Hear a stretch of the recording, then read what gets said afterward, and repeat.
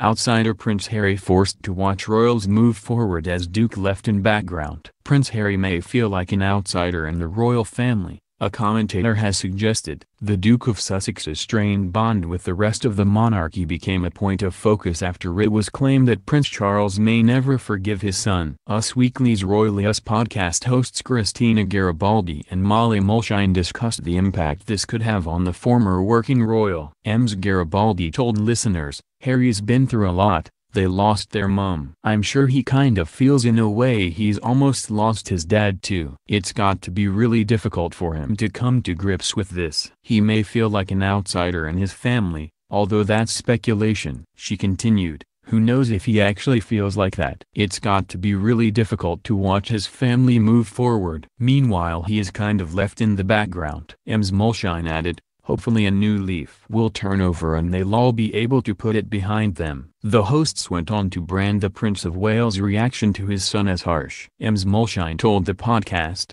"I kind of understand why he'd be so angry. This combined with the last season of The Crown are just tanking so much public goodwill that Charles and Camilla have fought to bring to themselves for over a decade."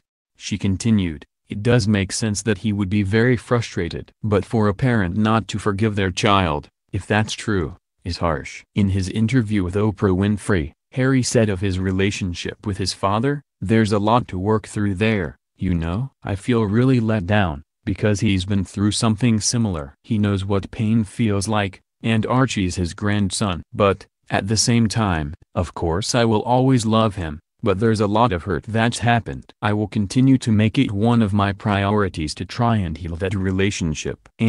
But they only know what they know, or what they're told. And I've tried to educate them through the process that I have been educated.